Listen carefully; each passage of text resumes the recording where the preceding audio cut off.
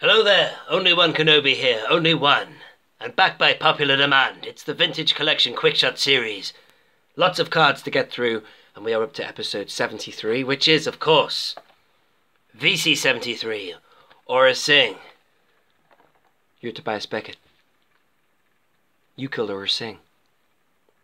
Pushed her. Pretty sure the fall killed her. That was a revelation in Solo, a Star Wars story. Yes, it's Aurra Sing. I do like this card back, and shortly I will be doing a best of the entire Phantom Menace line. So there are 17 cards for Phantom Menace, including this one, and I'm going to do my top 5. But you know what?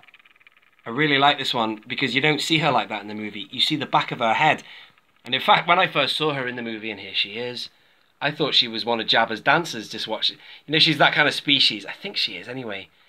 You know, Jabba rocks or whatever from this from Return of the Jedi Special Edition. So there you are. So yeah, Aurra Sing, and the thing I like about Aurra is that she's well, she's another classic example of females in Star Wars. That way before the latest push for female forces, female stuff from Kathleen Kennedy and all that. It's always been female the Force, hasn't it? We've always had good female characters like this. But yeah, she's really badass, isn't she? I like these sort of bounty hunters, and she's another crack shot with sniper rifle. Look at the size of that rifle. I would have put her on the figure, but it's a bit big.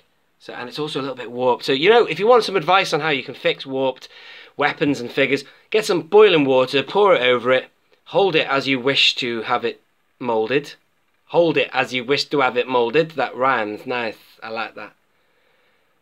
Let it harden or cool, and then release, and it should set or hold in the position you've had it when it was, you know what I mean? When it was molten. Melted.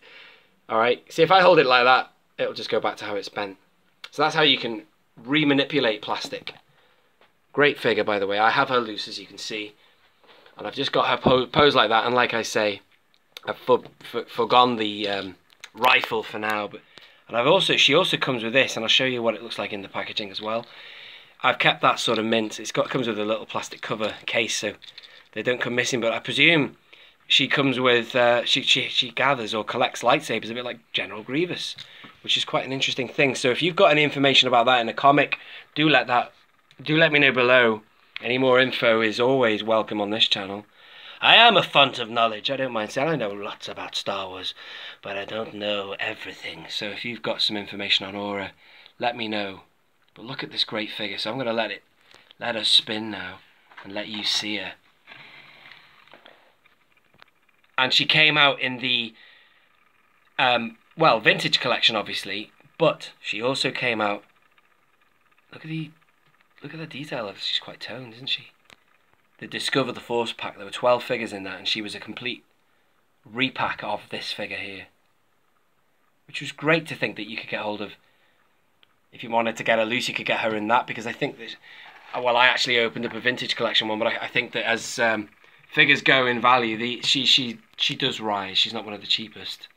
I had 2 of them, and I got one fairly cheap, so I opened it.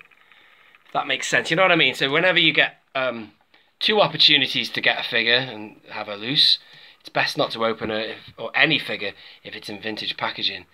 Like Grand Moff Tarkin, unfortunately, he only exists in the vintage collection, and he's never been packed like that anywhere else. And he's already astronomically expensive in that line, so hence I don't have him loose. Same with all sorts of figures, like Shea Vizsla. But anyway, so this can fluctuate in value on the vintage market. Secondary market, that is, which is not necessarily the cheapest, but I have seen her for, you know, affordable prices. Look at those long fingers there, and a nice buttocks there. Alan Partridge. Oh, nice. Sorry, this is getting a bit kinky, this review. Sorry about that.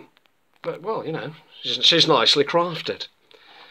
And I'll stop talking like Alan Partridge now and get on with the review. Let's have a look at the card back again. Another shout out to Blacked Out Ewoks. He loves his card backs, and this is what he likes to see. Nice and easy. Have a look at that lovely card there. Yes, I am handheld.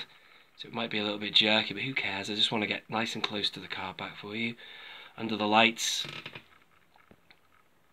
And I wonder if anyone has met this actress. I'm sure she would have done the tours, done the rounds at conventions and stuff, I'm sure. You can meet anyone nowadays. You can meet any extra, can get onto a circuit, I'm sure. Just get into Star Wars, you can do the circuit for life. Convention circuit, I mean. Let's have a look on the back. And this shows that she is the first time on a vintage card back. Phantom Menace 1999. It's not the first time the figure's been released, I think. I don't think so. No, I can't remember. She's been out in the Clone Wars as well. And here's the back of the card. We've done all of these except for him, the Gungan Warrior. He's coming up. I think he might be next, actually. We are about to be hit and met with a load of Phantom Menace card backs, ladies and gentlemen, just to let you know. But I love it. I love this line of cards. As I've explained before, it's the first time I ever saw the vintage collection existing. I walked into a Forbidden Planet and I saw not just Phantom Menace. There was plenty of them because it was around this era that I walked into a Forbidden Planet, the Phantom Menace era of the 2012, you know, end of 2011.